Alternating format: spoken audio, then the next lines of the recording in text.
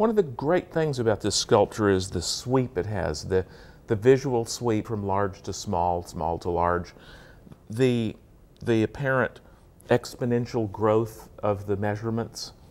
It's an object that really grabs the public. And this is an amazing example of taking a rather mundane exercise, pulling points and joining tubes at their sides, those are called T-seals, and turning it into something really extraordinary.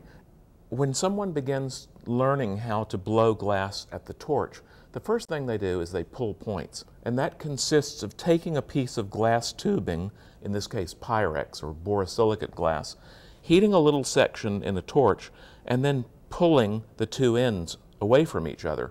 And that creates a long, thin tube that's tapering between the two larger parts of the tubing. And then that piece was taken and joined with a hand torch to the side of another one. If you look at this, you'll see that virtually every element is a slightly different diameter. They go from very small to very large. Now, for years I used to stand in front of this giving tours and speaking about how great a laboratory glassblower Vera Liskova must have been.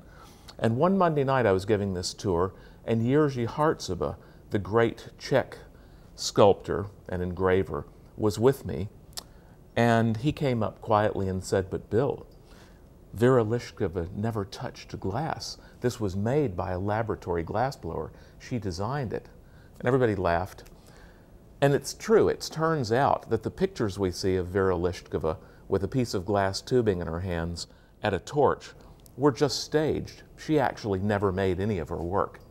And this is a common convention in Europe. It has been, and it still is to some degree, that a designer or an artist makes the drawing, makes the design, and then a craftsperson actually makes the object.